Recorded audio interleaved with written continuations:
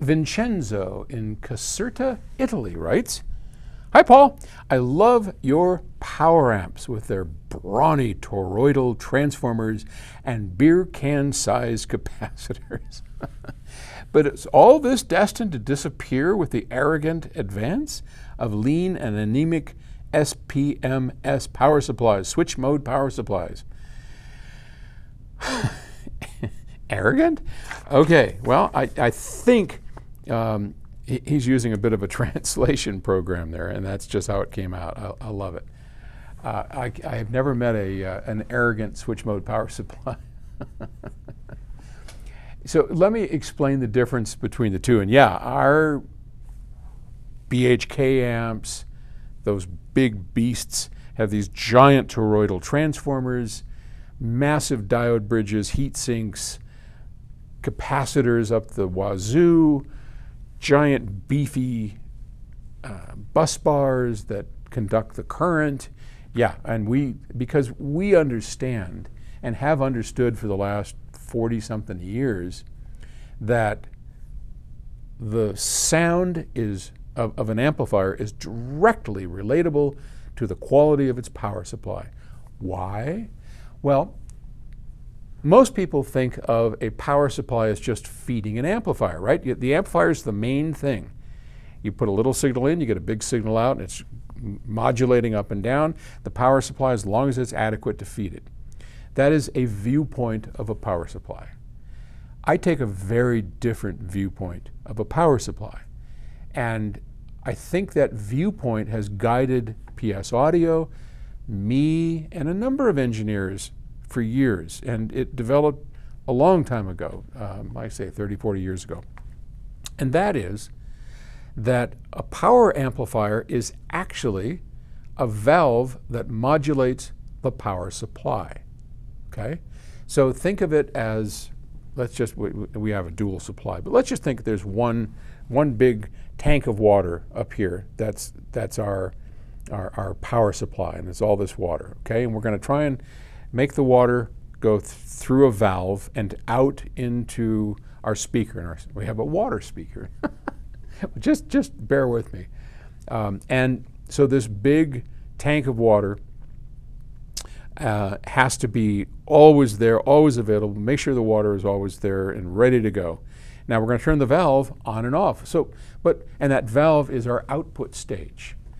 So the quality of that power, if it has noise, if it starts bouncing up and down, if it does anything, it's going to be reflected out of the valve.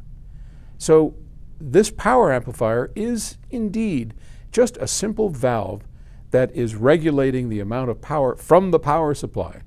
And the lower the impedance of the power supply, the cleaner the power, et cetera, et cetera, et cetera, the better it's going to sound.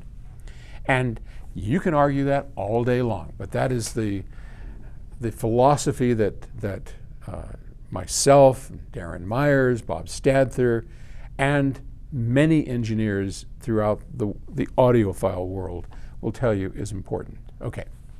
And our power supply is a big transformer that magnetically couples the 110, 220 volts coming out of the wall. It magnetically couples it into the amplifier so that there's no physical connection.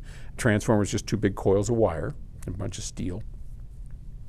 And there's no real physical connection because they want to keep it safe, right? So we're magnetically coupled.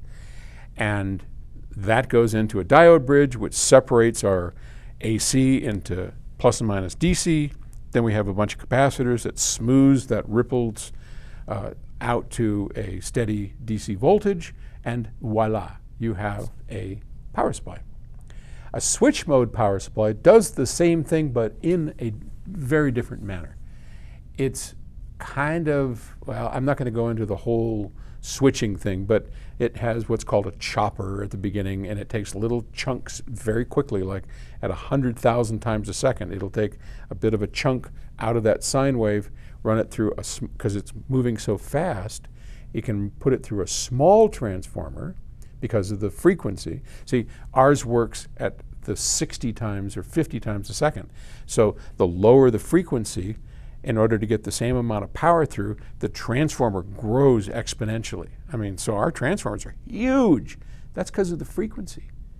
If what came out of the wall naturally was 1,000 cycles, zoop, and you'd get the same result. It would be a much smaller transformer. So a switch mode power supply artificially makes that frequency. It takes the 60 and chop, chop, chop, chop, chop, chop, chop, and what comes through, then it can go through a tiny little transformer and outputs to a set of caps, and then anyway, there's a whole bunch of other stuff that goes on. They're very difficult to design. The guys that do that, it's almost black magic. I very much like them. They're regulated. They do all kinds of cool stuff. I would say that someday you will see the elimination of all those massive power transformers in PS audio equipment once we can find switch mode power supplies that meet our standards, and they are out there.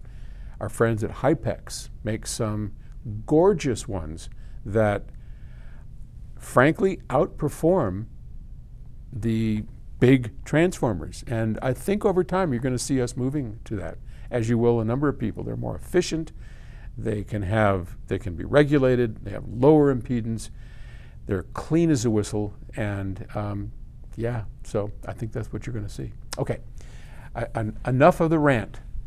I'll talk to you tomorrow.